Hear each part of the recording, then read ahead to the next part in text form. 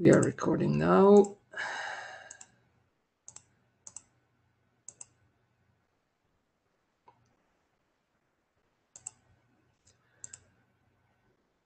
Okay, so welcome everyone to this virtual interim meeting of the core working group. I am Marco Tiloca, my co-chair is Jaime Jimenez. And as a reminder, this is an official IETF meeting, so the not well applies. Be sure to be familiar with it. If you're not already, it's not about IPR and patents only, it's also about code of conduct. So be sure to be nice to each other. And the agenda for today is mainly about two items. First one, the dial-link document as to overall next steps and the document split that we discussed before at the March meeting, and we are close to actually implement. And then the second item is about the href and Corel document to discuss a few selected open points from the design team and mostly CRI compression. Does anyone want to bash this agenda or add anything? No. Before we start, I saw Francesca. Any input, update, question from your side?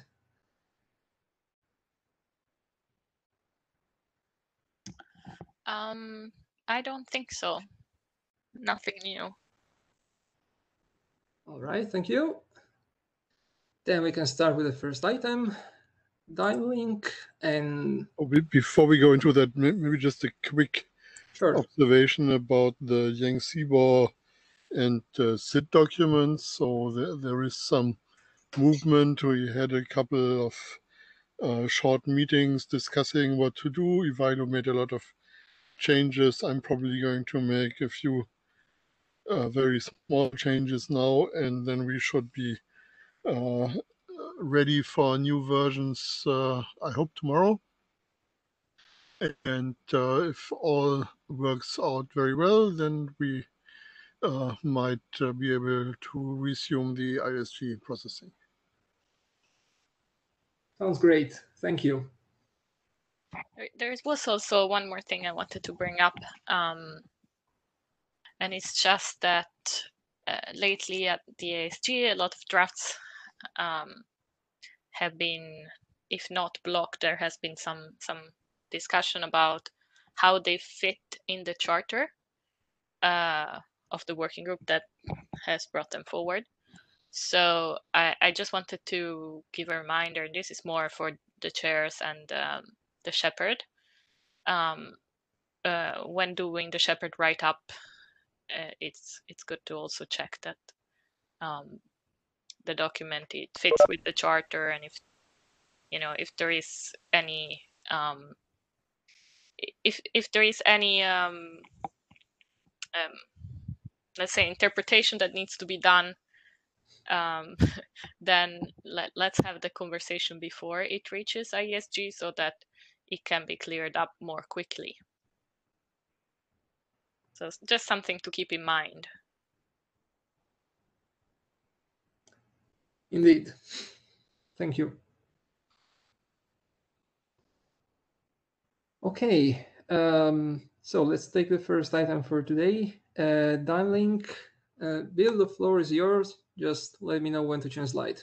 Thank you. Thank you. Can everybody hear me? Yes. Okay, good. Marco, just full screen, please, if you can. Excuse, sorry?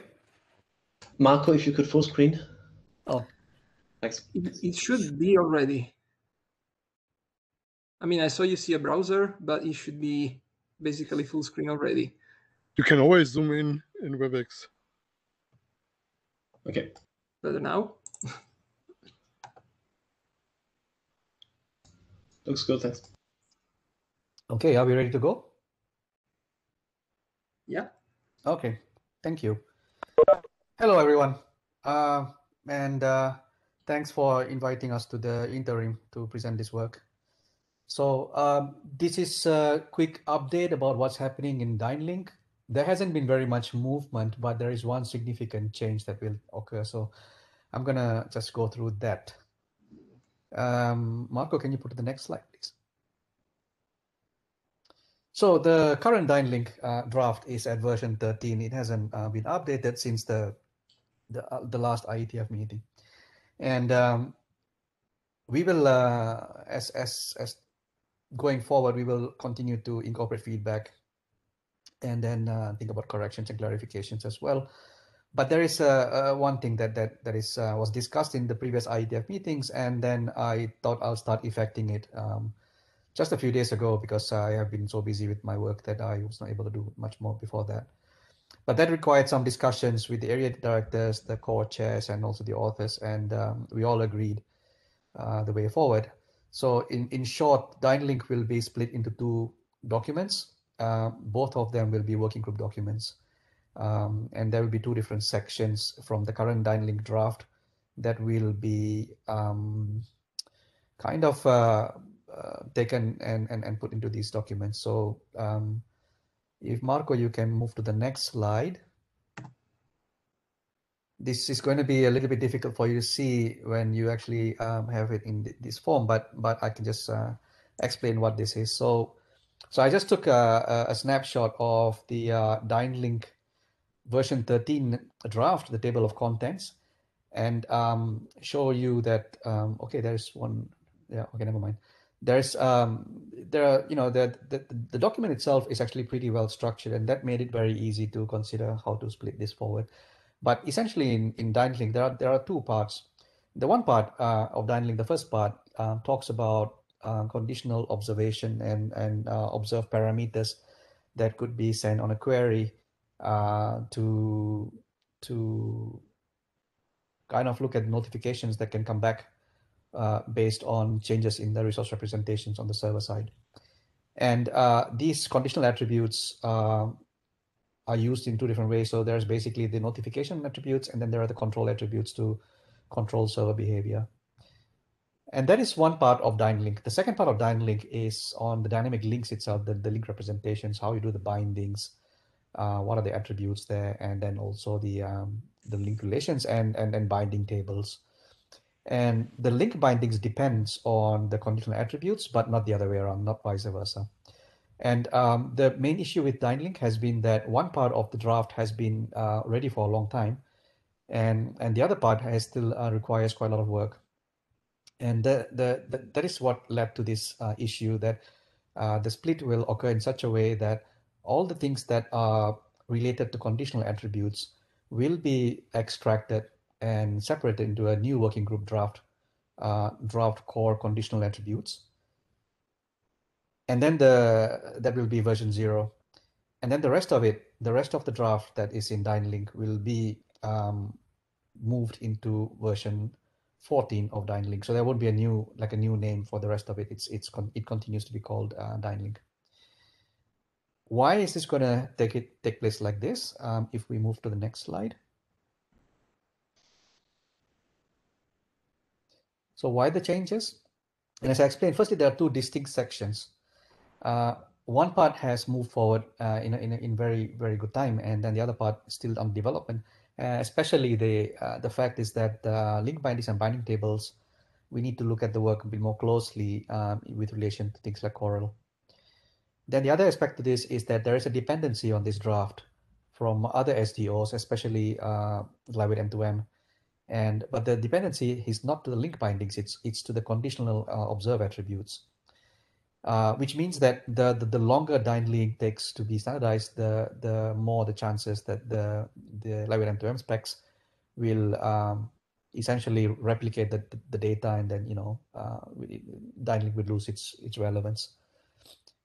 So the work on conditional attributes is almost finished, and it makes sense to separate them. So then once we have separated them, the Live M2M specs will refer to core conditional attributes. And then if that can proceed rapidly towards RFC, then it does not create any pressure on the link bindings to be ready on time. And that's the basic justification for doing it like this. And what I'm trying to do right now is I'm going to try to submit these two drafts as soon as I can, perhaps this week. The first versions will be just a copy paste of the text from draft 13 towards these two new versions of the drafts. and then we will start to proceed to evolve them separately. So then there's some kind of continuation that anybody who looks at these drafts will know that they came from the same work. I also don't want to create any inconsistencies because the link bindings, they depend on the conditional attributes part. So it's necessary to submit the conditional observed attribute draft first, and then start to refer to it in the draft 14 of the dyne link. Okay, can we move to the next slide, please? Right. So if we take the fact that 0.0 does not actually have any kind of major changes, what will change to version 0.1? So this is one thing that we have always been considering. What is the impact of the presence of gateways and proxies, especially caching proxies and so on, between the path of a client and the origin server? And we have always decided that with conditional attributes and conditional observed will be hop by hop, sorry, and not end to end. And we took a decision that this will be included into the implementation considerations section. The next part of that is that there is a scope for some possible security considerations. And then we might want to update the reference code for server processing. The original code was contributed by Michael, and at the time that we actually had the code in there, we did not have things like EPMIN and EPMAX. It was depending simply on PMAX to understand when to do the sampling. So these kind of things are probably something we could consider. And then it's ready for working group last call. So there's not much work there.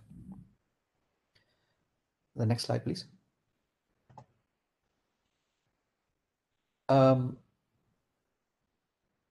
Okay, I see something on chat. I'm not sure if it's directed to me or for everybody, but I'll just continue with this part. And if anybody wants to say something, please continue.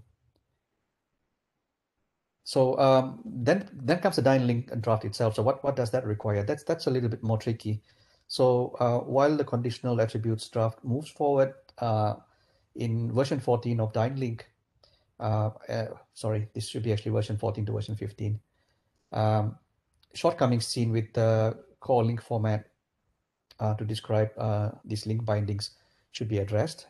Currently, they are in the binding table. And we have been looking to see what would be better ways to represent the link bindings. Is it a new way of representing it with core link format, or is it using something like Coral to do that? So that's the work, at least, that we have identified for now for dyne link itself. And I think this is the last slide that I have. I don't think I have any more. Correct. So that's it. Please, if you have any questions. Yeah, there's comments for you in the chat and in the minutes already from Christian. Yeah, but I think I'll cue myself at the latest spot of the question. So anything that's more related to the document should probably go first.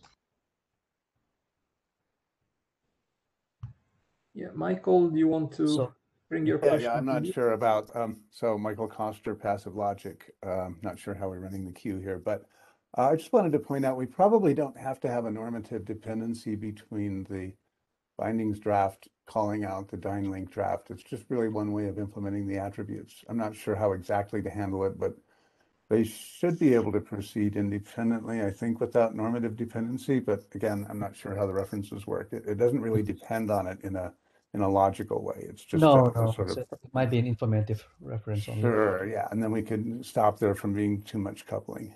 Yeah, but essentially the draft has to exist first before we can refer to it. So that's what I was trying to say. So yeah, it does need to refer to it, and probably more than just as an example. So maybe informative or whatever. But yeah, sure. And I can update the C code for that. I don't think it's going to require a new way of documenting it. Yeah. Okay. Sounds good. Thanks. Actually, Grendel RFC allows you to reference drafts that don't exist, because otherwise you sometimes run into circular dependencies. So just a comment for authors. Okay. Thanks, Karsten. Brief note on the topic of proxy coexistence. This might be a good point to spin up a discussion that was a bit raised in earlier discussions of this on what do we expect in terms of best practice of working group documents with respect to how core is used. So Hannes is not here today, if I see correctly, but at least he and I do have different opinions on how relevant is it for core documents to work across proxies, and maybe we should reserve some time for discussion on that, for general discussion on how we see how relevant we see proxy support as a working group for future documents that come out of this.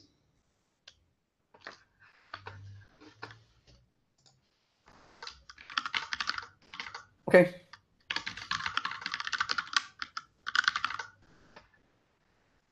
So this was a comment on conditional attributes or on the dynlink part? Conditional attributes. Okay, then I know what you're talking about.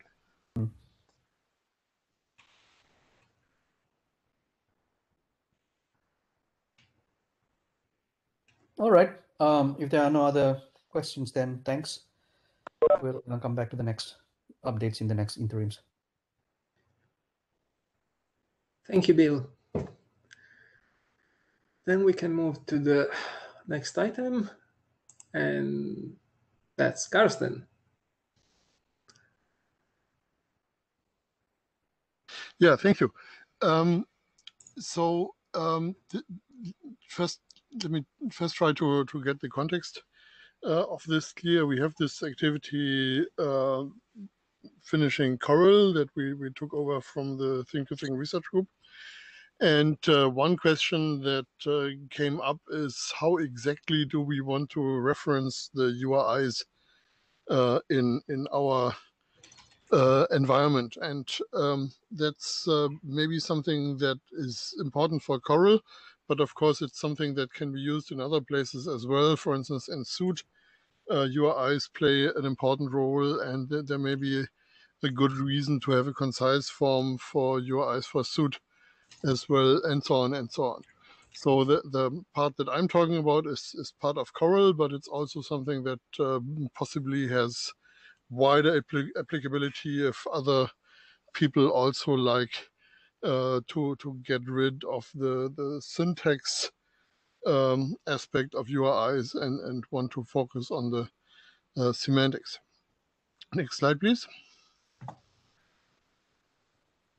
So basically, the draft IETF core href defines CRIs, or I like to call them curries, whatever, and not only those, but also CRI references.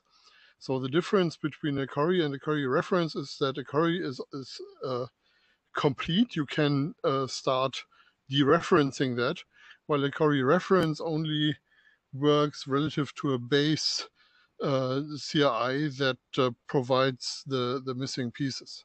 So an example for a curry reference would be something like /.wellknown/core, which you cannot dereference without knowing which protocol to use and where the host is and what the port number is.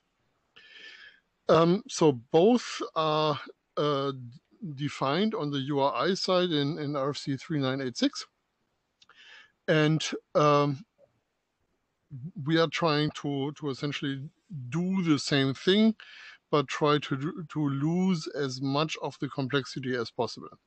And those of you who have been around for a decade or so, we essentially tried to do this in the development of CoAP. So CoAP has a specific view of URIs and an encoding of URIs that is essentially trying to reduce the complexity, for instance, by not allowing percent encoding. Next slide, please. So a lot of discussion happened over the course of 2 years or so. And finally, Jim Shard made a proposal that after a lot more additional discussion mutated into what you are seeing here, which essentially has 6 components of a curry reference. a scheme and authority, something called discard, a sequence of path segments, a sequence of query segments, and fragment. And all of this is optional. So that's why this is a little bit complicated, because the rules, how this optionality actually is reflected in the syntax, cause a little bit more complexity than we would really like to have here. But that is the current proposal. Actually, it's a slightly fixed version of the current proposal. In -4, the null you see here is still an empty array, and that's slightly confusing. So this in the current editor's draft, this has been replaced by a null. Next slide, please.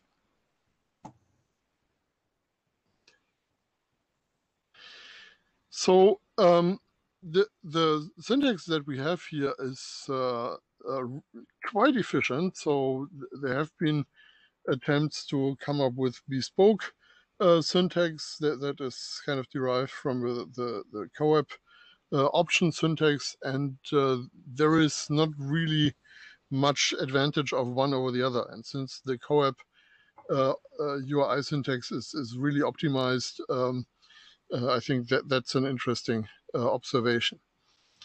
The disadvantage of getting this very, very concise form is that when you are ingesting Cori, then you actually have to look at the thing and essentially sort the various components that you are seeing to the 6 components that I talked about. So the abstract content, as I said, is schema authority, discard, path, query, fragment. And whether a particular item in the array that you are getting is a scheme, or maybe a path component, or a query component, or a host name, and so on, you have to find that out from the context. So this requires some code, and it's easier to do internal processing based on this very simple schema I'm showing on this slide. So my code, for instance, actually does the transformation on the ingest. So when you read a CRI, then it gives you this array as an internal data structure to work from. So let's look at a few examples. Next slide, please. Where on the left side we are seeing the URI, and on the right side we are seeing the new syntax. And this slide is slightly misleading because it only shows the relative references. So it only shows URI references that don't have a host name and a scheme and so on. What happened? Oh. Something weird happened here with the line with a dot in it. So this is actually 2 lines. Anyway, so what we see is that a slash is essentially an empty array, and a /a is an array with just the a in it, and a /a/b is an array with the a and the b in it, and an ab with a foo is an array with 2 path segments and 1 array that contains all the query components. So if there was a foo and bar, this array with a foo in it would be would have 2 elements. Yeah, so there is a certain system behind that for the relative URI references that have absolute paths. You really have to love the 3986 terminology here. Anyway, there are also relative URI references that have a relative path. And the interesting question always is, how much of the base URI do we need to discard before going on? So if we simply say A as a URI reference, this means take the current path, which is usually just the URI of the document that contains the link, remove the final path component and put in an A instead. So if you have a foo.html and that has a link A, then after that you have a UI that ends in A instead of foo.html. So that's why discard is set to 1 here. A single dot just discards the last component. A double dot goes up 1 level, so dot dot becomes discard 2. Dot dot slash A becomes a discard 2 and append A. Dot dot slash A query foo, and so on. So I think you can see the principle here. So the discard encodes the number of path segments that have to be removed from the end of the URI base to generate the merged or the resolved URI. The interesting thing is that it's possible to write URI references that do not have any path component in them. And for those, we have assigned the discard value of 0. So this is like the other discard values, except that we just don't discard anything from the base. So if you have /A/B/C and apply a relative reference $foo to that, you discard nothing and add a query component foo. And finally, if we have a fragment identifier, we have to separate this from the path components, or you will confuse the path components with the reference with a fragment. So we insert a null unless there's also a query, then we have the query array which replaces the null. And finally, a completely empty URI reference becomes a simple discard 0. So the slash becomes the shortest possible query, and the second shortest is the discard 0 case. So what's slightly longer in the UI is slightly shorter in the query and back. Okay, so that's the syntax that I think is quite compact, but also quite elegant. It just requires a little bit of serial processing to take out the various parts and assign them to the various roles that we have. So one idea that came up, next slide please. One idea that came up, if that internal array is so useful for doing the processing, why don't we just send that thing over the wire? So for instance, a slash, well, that's an array that's entirely filled with null values, and we don't need to send trailing null values, so it becomes an empty array on the right side of the table. Or /A becomes 3 null values for scheme authority and discard, and then the A, and so on. So you see what's going on there. We essentially insert a couple of nulls at the beginning because we don't have a scheme and an authority in these examples. In other examples, of course, we are not inserting anything.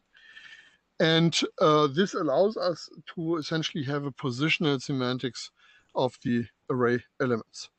But it also costs additional bytes, both for inserting these null values, but also for packaging. So for instance, if you look at the isolated A after the /?foo, this takes 2 additional bytes for the null, but also a third byte for creating an array around the path component, single path component that is present, because that's what you want in your internal representation. So what we see here is that this sending this more abstract, more positional array usually costs about 2 to 4 bytes per relative query reference. So that's the cost, and of course we now have to weigh the cost of sending all these additional bytes against the cost of actually having to process and sort the components of the query into some internal form, which of course need not be this internal form. This is just one that I came up during implementing this. So next slide. What you should have noticed in the previous slide is there are all these null things. And one idea was to use the simplified array, but do one tweak, which is if you have two leading nulls, you can leave them out. And this can be done by disambiguating discard all from other null cases. So for instance, discard all could become true instead of null, which is discard equals true sounds like a good way to say discard everything. So that's even somewhat logical. So what happens here is that we mostly save 2 of these 2 to 4 additional bytes and go to 1 or 2 additional bytes. And that's much more palatable, I think, than using up to 4 additional bytes. So this is the third proposal, and again, none of this is written up in the draft right now, but it's what came up during the discussion about implementation issues. And so this would kind of be a compromise between conciseness and simplicity, because it only wastes 1 or 2 bytes. But it still is mostly positional, except that at the start when you ingest it, you have to look at the first element of the array once and decide whether this is the 0th or the 2nd position of the array that you are getting. Next slide. So the resulting syntax would approximately look like this. I haven't really run this through the tools, but this should be approximately like it. So the tweak is that we make the scheme and the authority part optional at the beginning. And then we have a discard value. Actually, that should be an alternative with the other one. But so we have a discard value. We have true as an alternative. And then we have the 3 components, path, query, and fragment, where path and query can be arrays or null, and fragment can be present or null. And since we can leave out trailing nulls, the whole thing is littered with question marks here. So this may look complicated, but it's actually rather simple because it has this positional aspect to it. No parsing needed except for this one tweak. So next slide and final slide. At some point we need to decide whether we are happy with the new syntax and some ingestion complexity, whether we want to completely change direction and go for the simple array, which has 2 to 4 bytes of waste per query reference, or whether we want to stay somewhere in between on those between these 2 extremes and go for the simple array but do the one tweak, where we still are wasting 0 to 2 bytes, but this now becomes very, very easy to ingest. So that's what I wanted to say. And now, of course, I'm very interested whether people have any comments.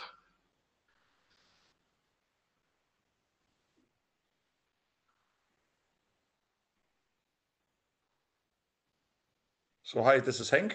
Sorry, I was very late, and I actually I'm not sure if my audio is working fine. Yes.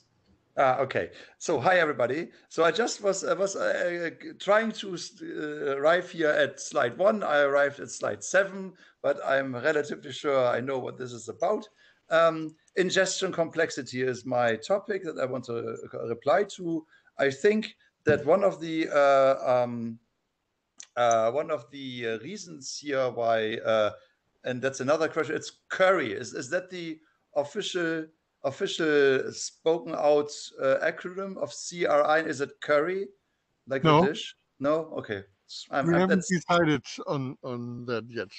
Okay, then whatever curry will be, the ingestion complexity, I think, is the very important thing here. I mean, every tool can super reliably today effectively ingest this and process URIs. So CRIs are not only more compact, but to reduce some complexity on the ingestion, I think, is always very important. So I would go with any tweak that reduces that. And if that means that we have a compromise in option 3, I do not see something speaking against that. So the option 3 seems to be not only a compromise, but a I don't know, a convergent point where we naturally progress to. So yeah, one is therefore, I think, not even an option, right? Or why is it still an option? Well, 1 is an option because it maximizes the one engineering objective we had, which was to be very compact and still be reasonably simple to ingest. I mean, it's not. It's still harder to do the actual resolution than it is to do the ingestion. Okay, yeah, that is always true. But okay, but still, I think that processing URIs was always a kind of a burden, and therefore I think 3 is, to me at least, a very suitable compromise. Thank you.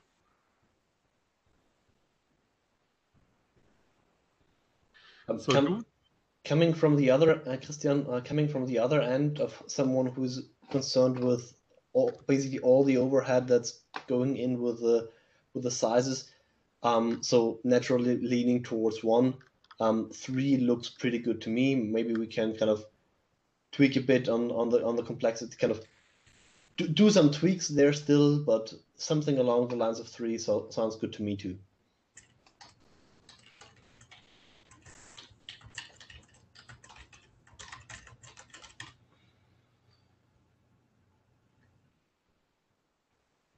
And we have also Klaus on the line now. Great. Any comments from you on this, Klaus? Can you go back to slide 7? Because I think that has most what we have to look at. Hello. Like Henk, I missed, unfortunately, the whole presentation, so I just joined a few minutes ago. And but the points that Henk raised are very good input, because it confirmed what I had as intuition at the beginning, and that is we really want to cut down on complexity on all fronts, and that includes the implementation complexity and ingestion, the size of the whole thing. So the aim is really to make it that simple for implementers to get this right, and not develop a headache along the way. So I'm not sure what the differences now are between these 3 proposals. But one question would be, is my in-memory format on that list, or is it something separate? Well, I was looking at CBOR-based solutions. So what my implementation does right now is that it cannot actually do the CBOR-based formats yet. It instead has that simple in-memory format. So it's always a 1-byte option header that consists of the type and the length, followed by the actual values of the path or fragment or query and so on. and that's it. So the implementation overhead of that is close to perfect, and the simple the format is also very, very simple. And the con is it's not CBOR, so not extendable, and also limited in the maximum lengths, for example. And I think option 3 then is more or less the same idea, but you would have the advantage of using CBOR, and that includes variable length items, and you probably can use your pre-existing CBOR implementation. So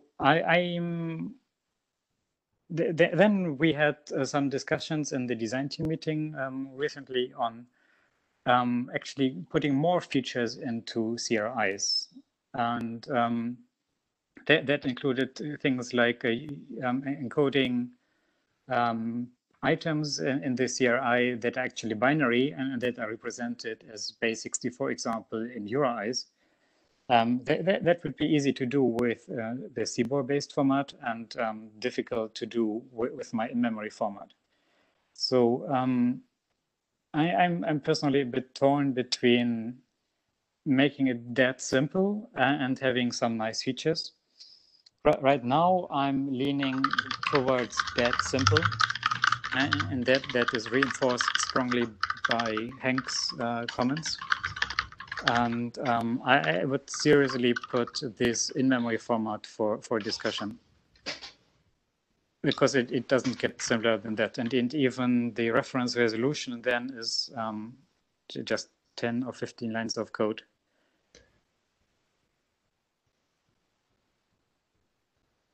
I think that the limitations in terms of length are too big to ignore here. So 32 bytes for each component means that if there are any DNS names involved, that can very easily become they can very easily just become too long. Help if we had multiple host name options and they are joined by dots. Possibly, but then again, that means that conversion back. Yeah, well, possibly, yes. Yeah, so this is saying, so why? Because we now acknowledge and address the fact that URIs are composite identifier with different semantics concatenated. We can also play with the quantities of these once before unique items and apply meaning to them. I'm not sure if that is the goal here, but that could create some very expressive and still concise resource identifiers, but that is then beyond URI, right? So the question here is, how much powerfulness are we talking here about? Are we talking about URI scope, or the cool things you could do this when you look at Carson's last slide, number 9 slide? When you look at that, you can play with cardinalities and add some semantic frostings here and there, and suddenly you have got super powerful complex identifiers. I think this was just really only about kind of taking the registered name apart by dots, hoping that it actually has dot space separated semantics, and kind of doing a 32 byte, kind of doing the same thing that is done in DNS names, just kind of splitting things up by the dots, which works as long as it's DNS and might become awkward otherwise. Well, the fun thing, of course, is that DNS actually doesn't have those dots. Yeah. So you see the dots in a string representation of a DNS label, but the DNS label actually is a sequence of text strings.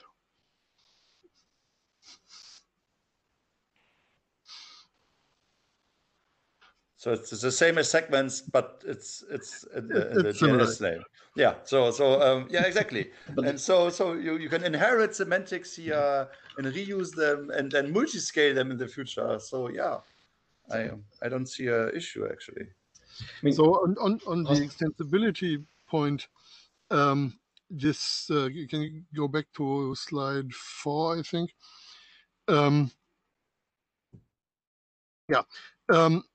This 6-element array is pretty rigid. So that is not something that lends itself to an extension point. And on the other hand, what's in there in these 6 positions lends itself a lot to having extension points.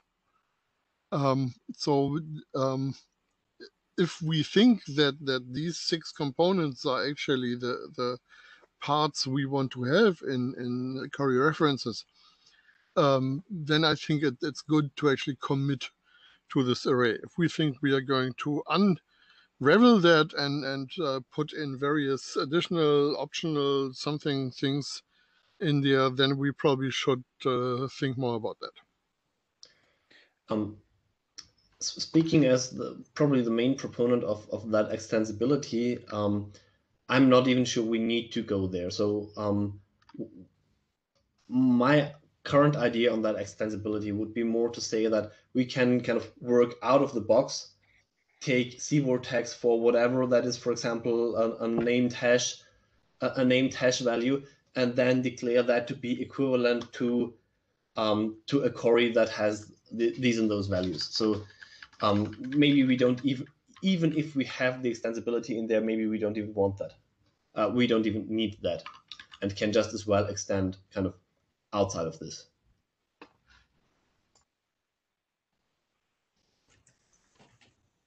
Yeah, but you can, so saying you can always do that. That is a very universal extensibility mechanism. And I think the way this is phrased here implies that it is rather difficult to extend, because this is an array with 6 items. So the way it is framed right now already implies or tells the reader this is not intended to be extensible, I think, right? It's still intended to be mappable to a URI, and we don't have too many options. Okay, of course. Yeah, that is it, sure. And inside the components, yes, this kind of inside these components, this could still be extended. For example, by saying that authority is tag something that is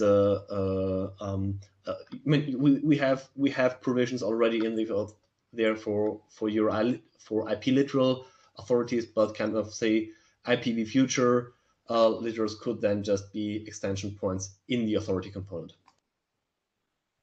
Okay, yeah. If somebody has to safeguard that extension point, of course, and realize that you cannot use the authority extension point for whatever cool new idea you now have, because you are stuck with the 6 items that are URI based. And if that is okay, I'm fine with sticking and committing to the 6 ones here. We're just saying we're cementing this, and that might be fine.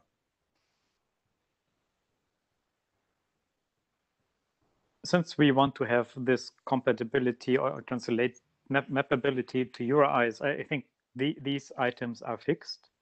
But since CBOR gives us some additional bits for defining the type, we have some extensibility here for expressing different encodings of the same information. So for example, if you have some path segment that completely consists of digits, then we could say we allow to use a CBOR uint here as encoding instead of having an ASCII representation of those digits.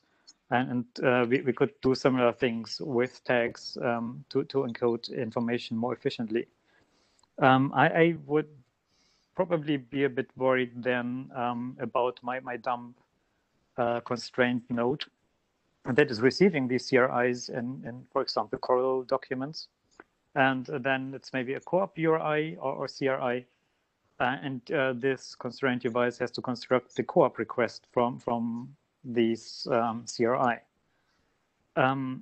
If we do some extensibility here, then the sender of the document needs to be sure that this constraint node understands that how to translate these different tags and so on. And there I would be worried that we are again moving too far away from that symbol.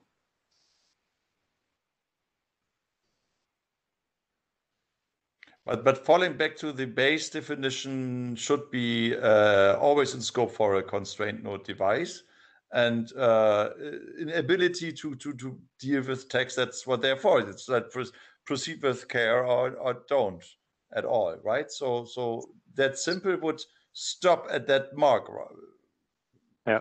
So with that simple, you would have path segments always encoded as text strings. Oh, you mean that? You would have your integers always as ASCII digits.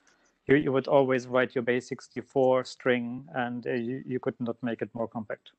Okay, yeah, but that is I haven't that not come to me, because I really thought you would think about constraint devices when you're talking about UN segments. I thought like, okay, that is a URI, my unsupervised long-lived IoT thing would IO thing would I would really like to digest and create co-op things for, because that is not used for humans at all and can finally fall back to the useful automatic construction of uint segment-based resource trees. And then you tell me, but that is not that simple anymore. And I would say no, that is a sacrifice I want to make for my machines to have it easier, right? Yeah. So the thing is that in co-op we have our options, our URI options. So in the end, you will always have to decode the byte array into base 64 string or your CBOR uint into a co-op path option string. And so we could have nice things in CRIs.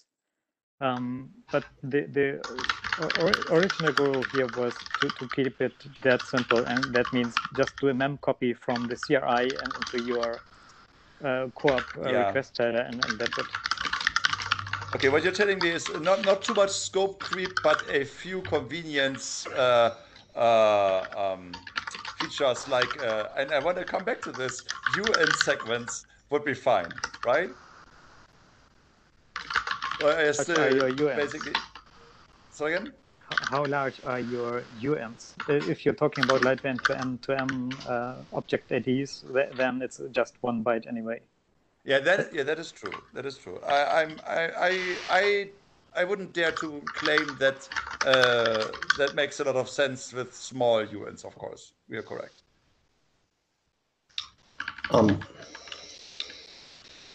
I don't think that all this is still able to express all URIs, not necessarily those that are co-op URIs. So there are cases when it might make a lot of sense to not even convert back to the path component. For example, looking at named information NI hashes.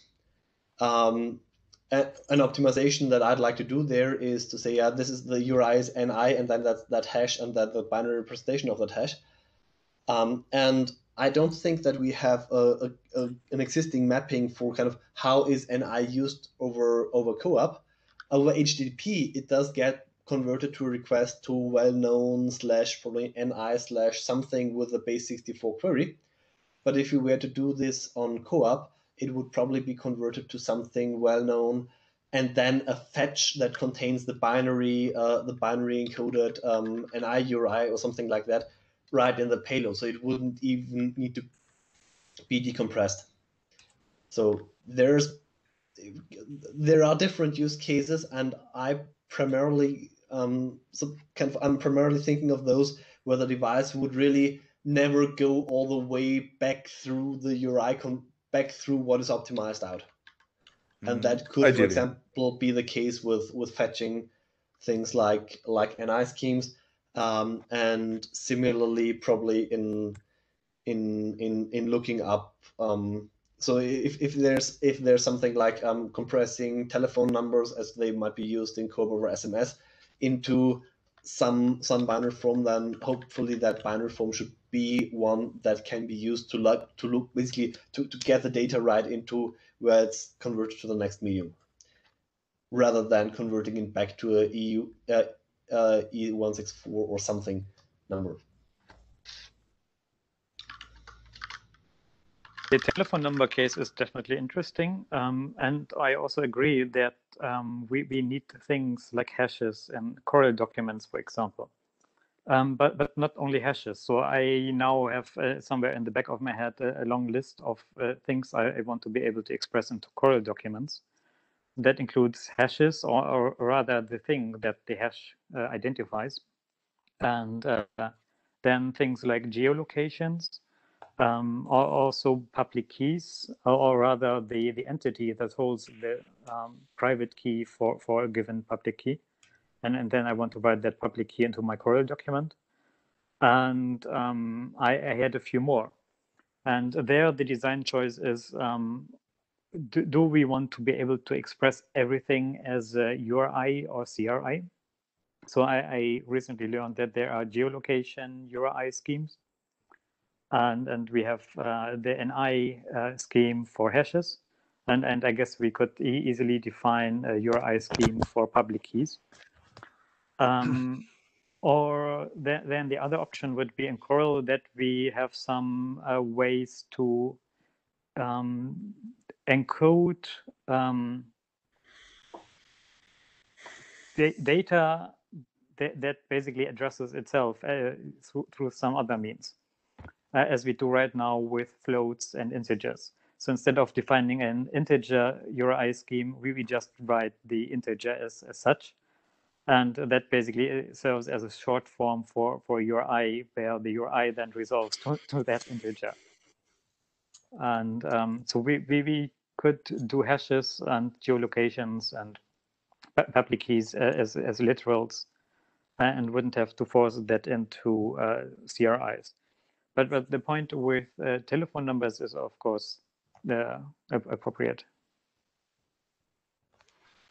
I think that the approach of going through URIs helps a lot in interfacing this to other systems. So we can come up with lots of own ways of doing some literals, but at some point we may want to go into a system that, for example, and I know this is my example, that treats things in the form of RDF, and they already know what a geo URI is, and they might even manage to cope with a data URI, and kind of we already have a kind of identifier that is universal, and that so if we can stay within that framework, I suggest we try that. My question here would be, how do we make progress on this question? Because it's not where we implement it and then do some measurements and then we have an answer. It's something that we have been discussing now for a while, and I'm not sure how to come to a rough consensus here.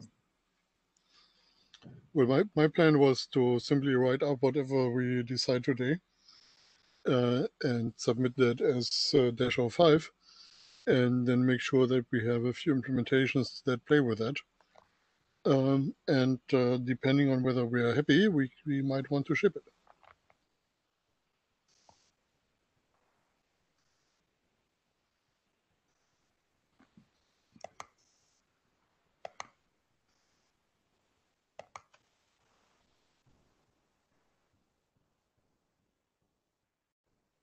We are also planning a design team for Friday, so you may take 2 days to digest or ingest this before then.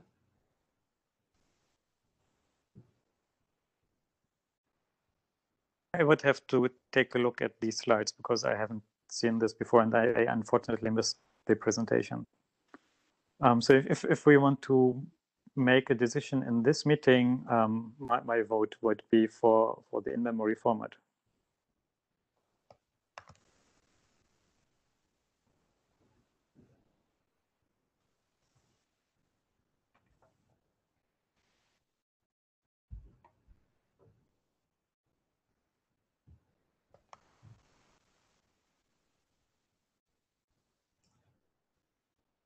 So anyone else seem to prefer number 3, right?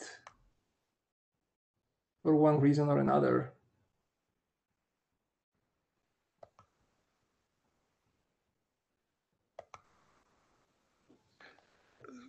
So this is like you lost me.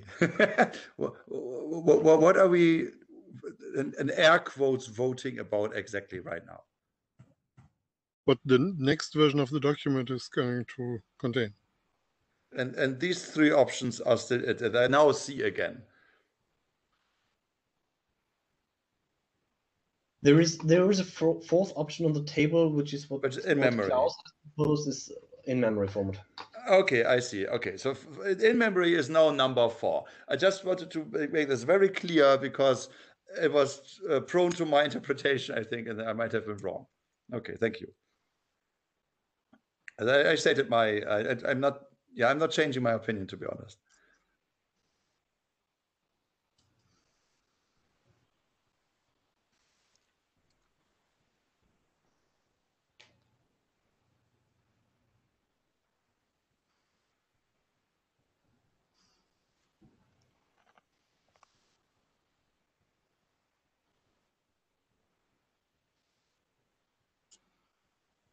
Klaus, if you want to get back into the slides anyway in more details, we can get back to this on Friday. But do you think you can live with number 3? I missed what number 3 is, so and I guess we don't have time to go through the presentation again now. So I would take a look until Friday, and then I might have a different opinion than now. But if you want to have a decision now, my vote would be on number 4, the in-memory format. We can revisit this on Friday. Well, depending how it evolves, it can go to the list also.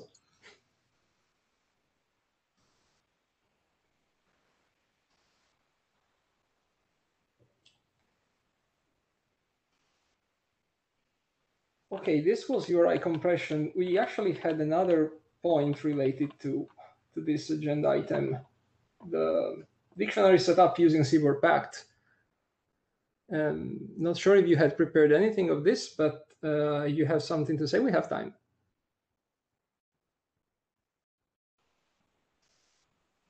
So who is you? No, I was really relying on you. Carsten Klaus, Christian Thomas.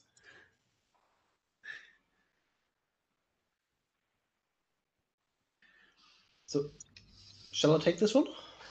Please. Yeah. Okay.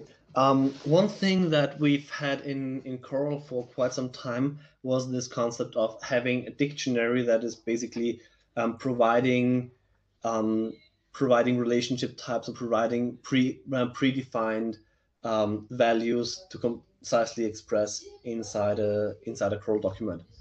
Now with Coral being based on CBOR and CBOR Pact now taking up shape,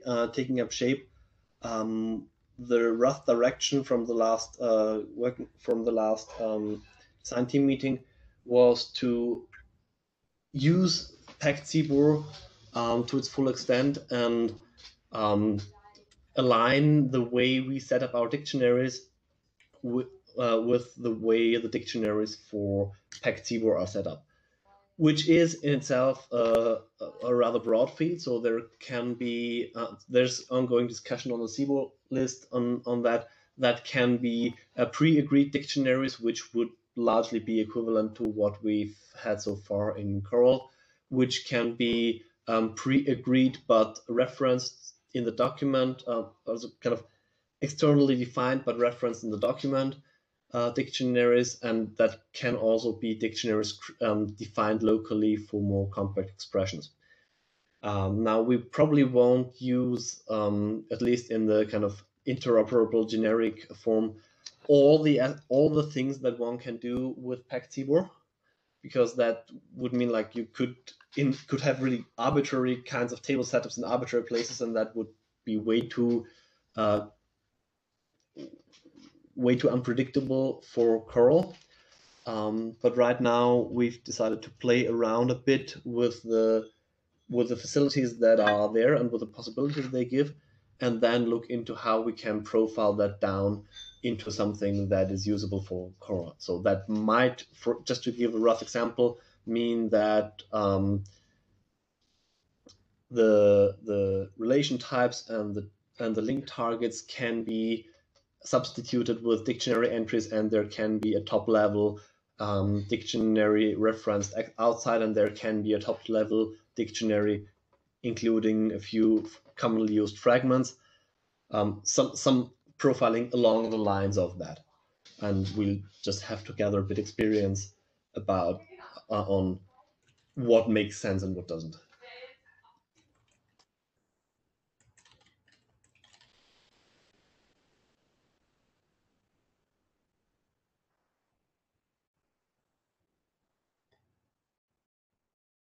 Can this be realistically included in the upcoming version of the document, or would it require more work?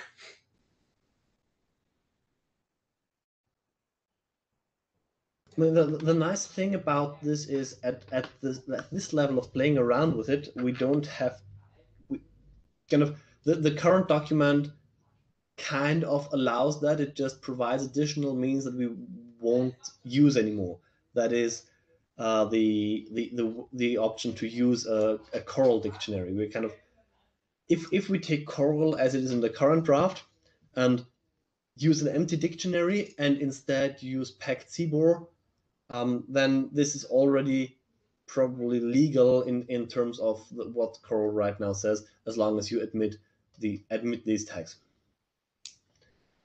But that's kind of tentatively removing the integer-based compression and instead putting in language about that you would usually use packed CBOR to make things even more compact is something that's probably that will probably be the topic of the next Coral revision. Yeah, I think the important question here is how much of this actually is semantic and how much of this is just an encoding or representation issue. So, for instance, in C, we have something called typedef. You actually don't need typedef if you have hash include. You could put every type into a file, and then you can do a hash include on that file, and then you don't need a typedef. But that's probably not what you want to do. You actually want to have the typedefs on the semantical layer. You don't want to push this down to the syntactic layer. So I chose an example that's maybe a bit revolting, but sometimes it's dangerous to rely on the syntactic layer to provide some functionality if actually processors intended to use the information at a semantic level. Because once you put it down to the syntactic level, the processor officially doesn't see it.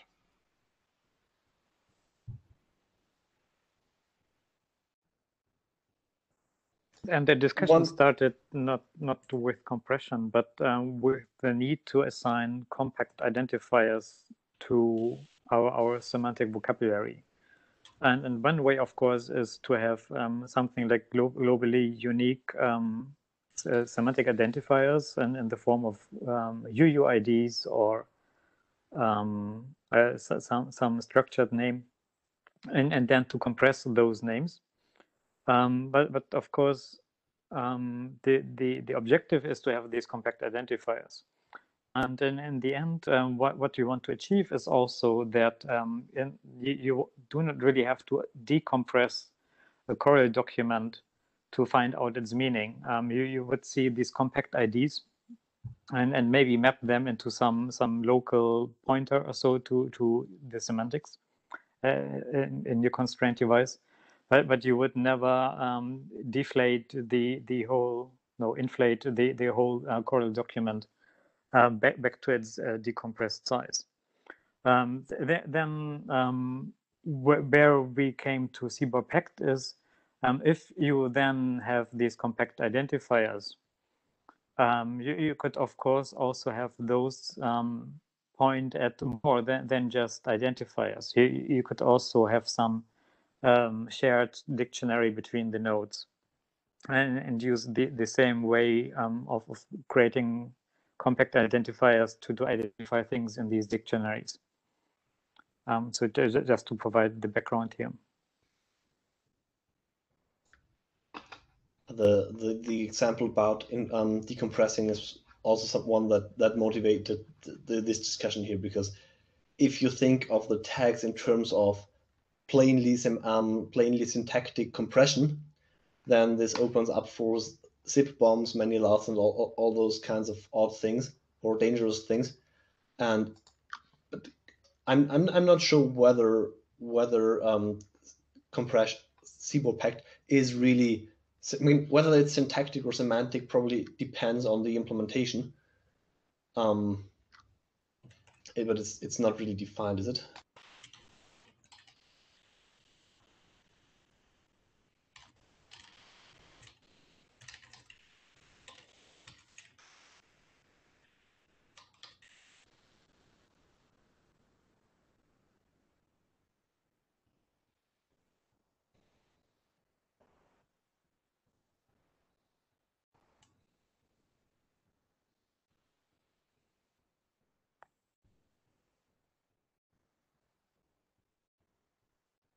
Okay, so it's something to explore a bit more, but looks like some content can already be added about this in the next version.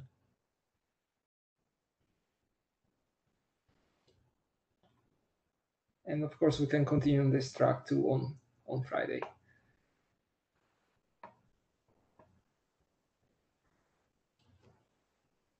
Anything more on this point or on href Corel?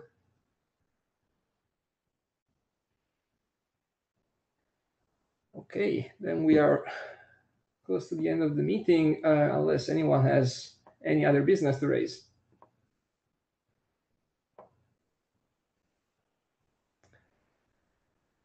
That's also no. So we can close the meeting. Thanks for today. Enjoy the rest of the day. Talk to you soon. See you soon. Thank you all. Bye-bye. Thank you. Bye-bye. People.